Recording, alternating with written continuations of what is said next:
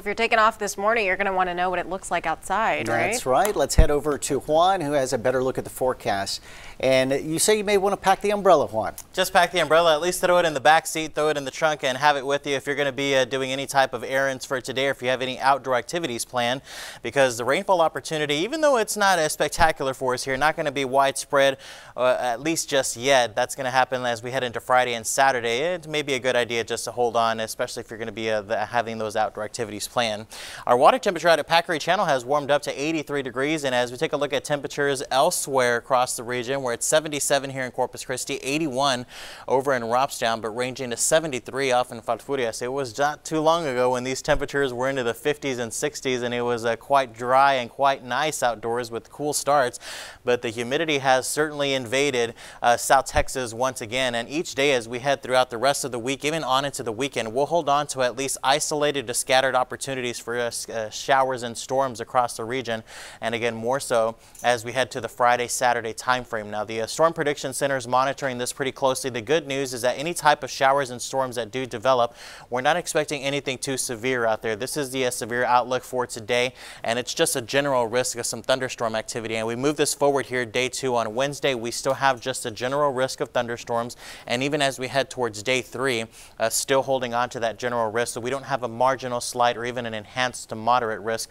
of some severe weather, which usually comes with damaging winds, large hail, or even some tornadic activity. We could still see some pretty gusty winds and some hefty rainfall totals across the area, but again, staying under those severe limits. But of course, we'll continue to monitor things very closely for you. So the weather story is that the rain chances will continue to be increasing here in South Texas.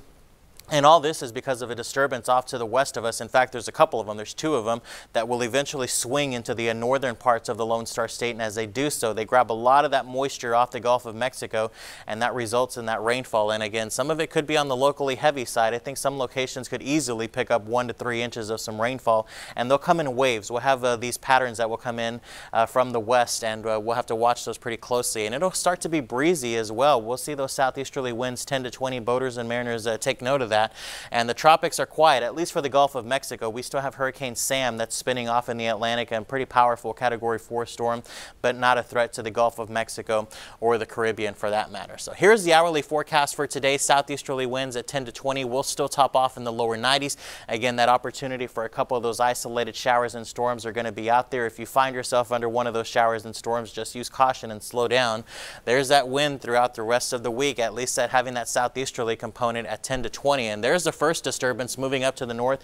That's going to draw isolated showers and storms, and as we head towards Wednesday, Thursday, and off towards the end of the week, another disturbance off to the west will move even closer, and that's what's going to increase the opportunity for more scattered to numerous showers on Friday and Saturday. But showers and thunderstorms Tuesday, Wednesday, Thursday, Friday, on into the weekend as well, with highs in the upper 80s to lower 90s. Paulo. All right, thank you, Juan.